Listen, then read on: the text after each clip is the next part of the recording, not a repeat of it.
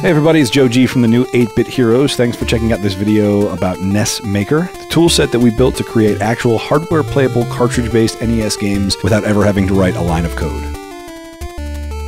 Alright, today we want to start looking at customizing this. So far you've seen us use Julian, our character from Mystic Searches, a lot, and Mystic Searches is the game we're creating that ended up facilitating the need for a tool like this. A lot of people seem to be asking, oh, so you can only make Mystic Searches clones or adventure games, and no, that's not true at all. And we want to start showing you how you can customize this, even with only the engine that already exists. I loaded up a blank one. Let's just start on a random screen, this screen right here. So I'm going to set this as my starting screen. I'm going to put myself in the middle of the room by giving myself a starting screen location. And you know what? I'm going to make a blank black asset as my first asset here, and I'm just going to call this black ground or something. Save that. It's walkable. So that's going to automatically fill in as default on my screen here. But I want to start messing with my player, and I want to show you how we can edit the player. We go to game objects and we go to player, and I went ahead and erased the player so we can just start from scratch completely. Now Julian is, from Mystic Searches, is 2 by 3. This is the size of his sprite. Maybe we want a smaller or a bigger sprite. We're going to make a 2 by 2 sort of Pac-Man-y character. So bear with me. I'm going to time-lapse creating a really crappy Pac-Man character.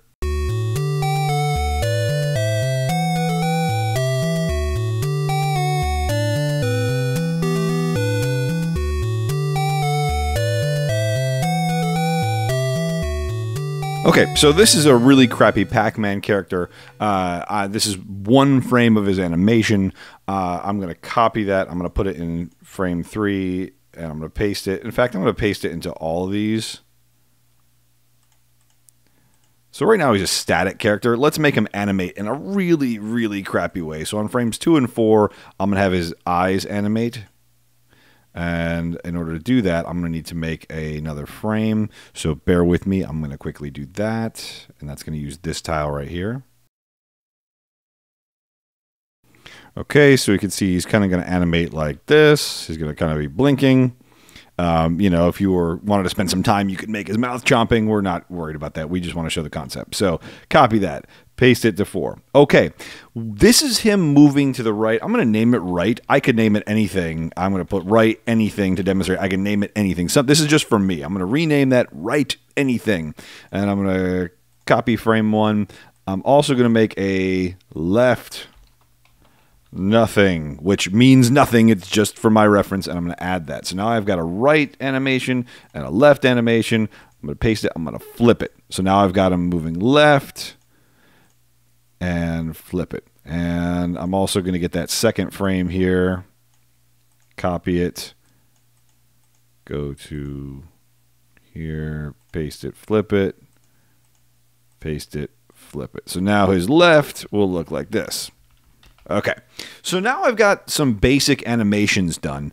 You notice I only have left and right, but in my game, in Mystic Searches, for instance, I have 8 directions, diagonals, up and down, everything like that. And I do in this because I haven't made any modifications as well. So when I look at my player's animation info, this should look familiar if you're watching the videos. It's generally the same layout as the monster animation info. Now this will be changing slightly, but the concept is exactly the same. You create animations, you assign which animations each direction shows. So we have 8 directions, but we only have left and right. So what do we show for down? Well, I'll tell you what. For down, we'll use left. For all of the right-facing ones, we'll use right. For up, we'll use right. And for all the left-facing ones, we'll use left. So we'll just do that for now. And there are better ways to handle this for like a fighting game, like a beat-em-up or something like that. But let's go with this for now, just because it's real quick. 16 pixels deep. We'll give him max speed of 10. We'll give him full acceleration speed, so he just zooms ahead. No jumping at all in this game. I'm not really worried about this stuff, just filling it in. Actions. Okay, let's give him an animation speed of, I don't know, 10, I guess. And I'm just going to go ahead and put all these in at 10, just so it doesn't feel like I forgot. This stuff is the stuff that's all going to be very different for the Hero engine depending on the genre that you're using. This is how you set up the AI when it's a monster. You're going to have a lot of different options when it comes to your player. He does have a bounding box and a hit box. I'm going to use the whole character for his bounding box. Great. So now I have a character. And you saw how quick I was able to create that character. And if I go to Overworld now, it's going to be in the middle. And I can go to Test, Export, and Test.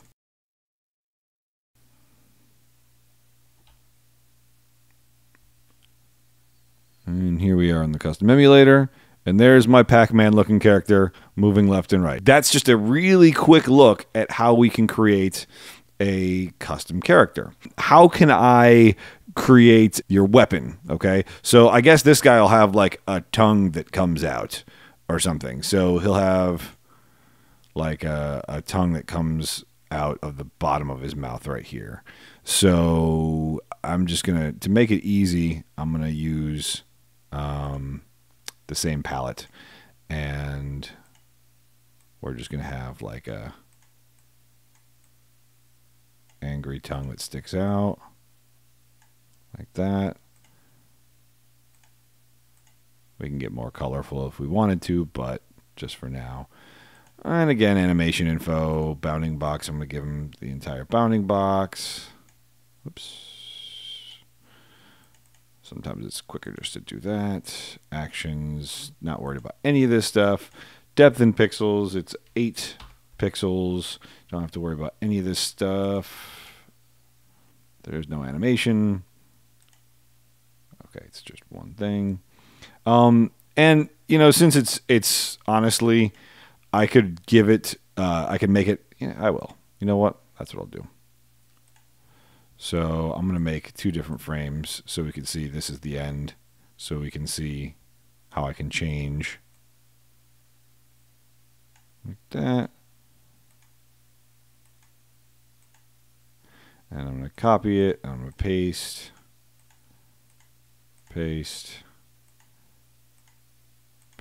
and that's my weapon. Right. And I also need a weapon left. Oops.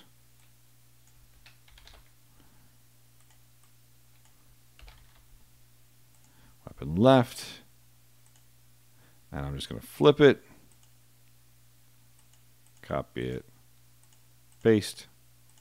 Paste. Paste.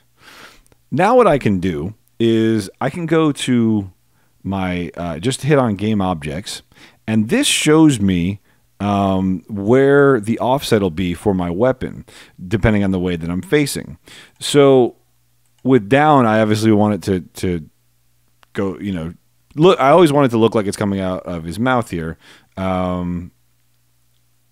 Before I do that, I'm sorry, one thing I've got to do.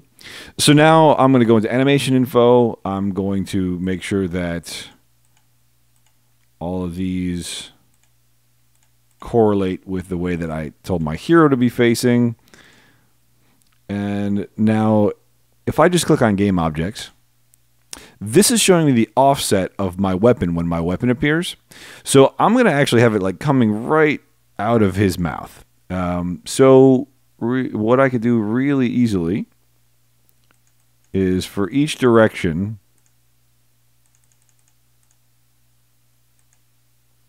so something like that. Now this will be transparent, so you won't see this black. You'll see the character's face. And I'm gonna actually have it come out a little bit further like that. Okay, so 4 and 10. I need to remember that for all of the directions that are left. It's 4 and 10. So 4 and 10.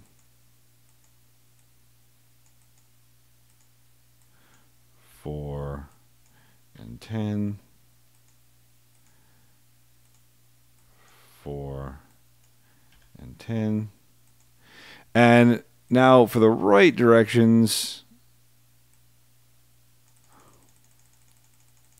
I just move it over to the right side, and you can see for each direction. I mean, if I was really using a 8-directional character, I would put it here for up and right, etc., etc. 20 and 10. So right is 20 and 10. Upright is 20 and 10. And downright. Did I get them all? Right, upright. Yeah, I guess I got them all. Up. There we go. 20 and 10. Okay, so now when I create, let's see what happens.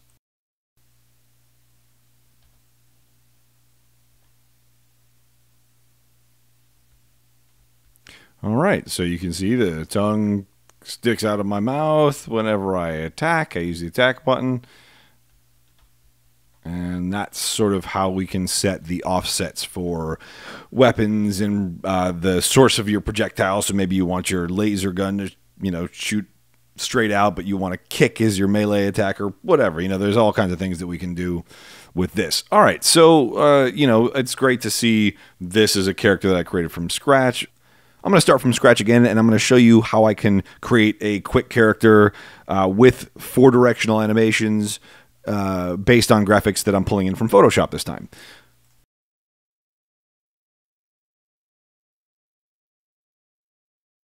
So I'm going to make a 2x2 character, and you can see I've got this very small RPG-ish character that I've pulled in from Photoshop, and I'm going to just construct a character using these graphics, and I'm going to go ahead and time-lapse this as well.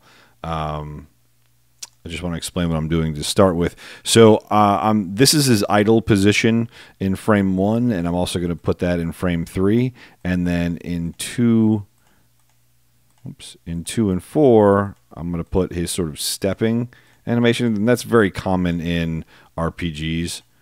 You know, so what you get is this sort of back and forth look like this.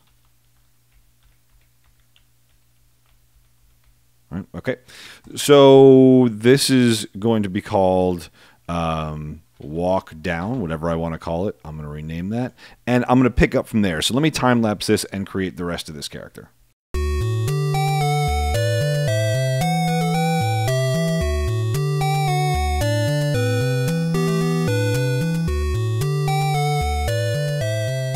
Okay, so now I've got 4 different types of animation. I've got walking down, walking left, walking right, walking up. I'm going to do something similar when I go to animation info, where down is going to be down for sure. Down right, I'm going to make down.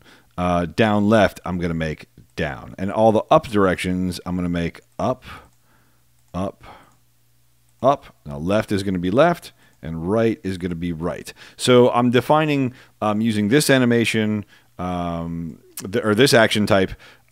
These are the animations that it'll show based on those directions. Details. He's 16 pixels deep. He's got a normal speed of, I don't know, 12. Acceleration speed, again, let's make him accelerate fast. No jump. Doesn't really matter. I just like having values in there so I don't think I forgot. Animation speed. I think this is the best way to do it, like this. Okay, bounding box. There we go. All right, so I don't have to worry about any of the actions, anything like this. This interface is, again, going to change a little bit, and it's going to be based on your input, and you're going to be able to tell it. You're going to be able to give it different animation types and different actions based on the input that you're getting, the triggers that you've set up. So right now they're sort of hard-coded. So this is my player. He should be ready to go. Maybe I'll have to tweak the animation a little bit, but other than that, he should be ready to go. Go to Overworld. He's going to show up right here. I'm going to export and test.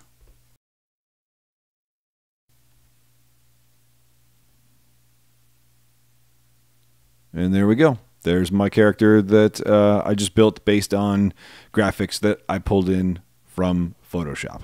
So that's how we can start to customize our game and make it look unique and make it look like our own. But next, I really want to dig in to show things that no longer even resemble Mystic searches that were made with this tool using the same sort of concepts that I've already shown. So check out the next video. It goes right in tandem with this one. If you want to see more videos about NESmaker and how to create your own NES games, please subscribe to our YouTube channel and help us get the word out further by sharing this video on social media.